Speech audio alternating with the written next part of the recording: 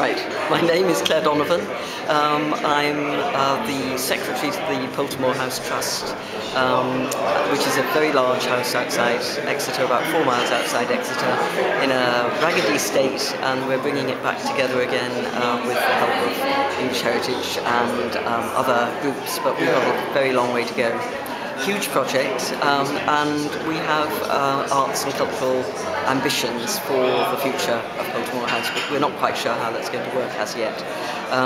We've got some funding from HLF, which is helpful, and we're creating a project centre there where we're hoping to do all sorts of interesting things. Exeter. Yeah. What's interesting about Exeter? Well, I think I do like the notion of that compact city, that you can walk from edge to edge without too much difficulty. I'm an art historian, so I like the historic side of the buildings and the cathedral, of course. So all of that is important, but the possibility of stuff happening in and around the streets of Exeter, I think, is one of the things that is potentially most interesting. I like the idea of working with retail to change the notion of what retail experience, I hate shopping, is all about. So I think there's all sorts of potential there for those kinds of things. And is that enough?